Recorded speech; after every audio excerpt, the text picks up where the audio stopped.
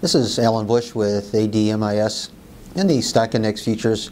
Seeing prices just mixed this morning. It looks like all four of the early morning economic reports did come in a bit weaker than expected, including the fourth quarter gross domestic product coming in up 0.4%. The guess was up 0.5%. Also, we had an increase in jobless claims up 16,000.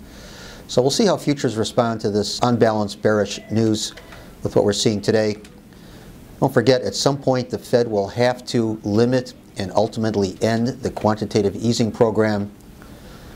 One of the more recent surveys suggested that the Fed in the fourth quarter of this year will start scaling back their quantitative easing program, and in the first half of next year it could end altogether. Over in the currency markets, seeing the euro currency trading a little bit stronger this morning. Basically, this is linked to no new problems in the Eurozone. Of course, we do have Cypriot banks reopening today.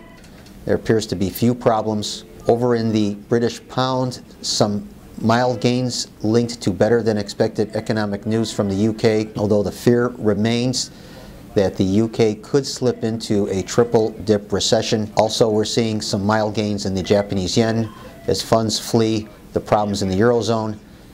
The yen is seen as a flight to quality currency, so we have seen some strength recently in the yen for that reason.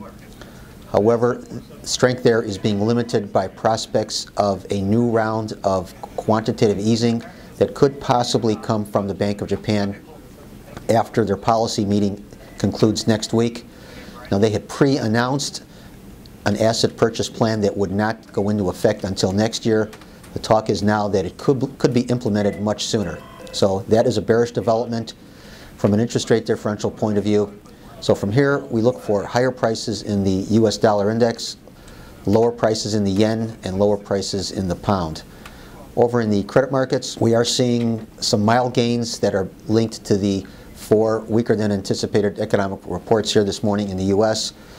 However, this is being offset by flight to quality long liquidation in light of no new major problems from the Eurozone today.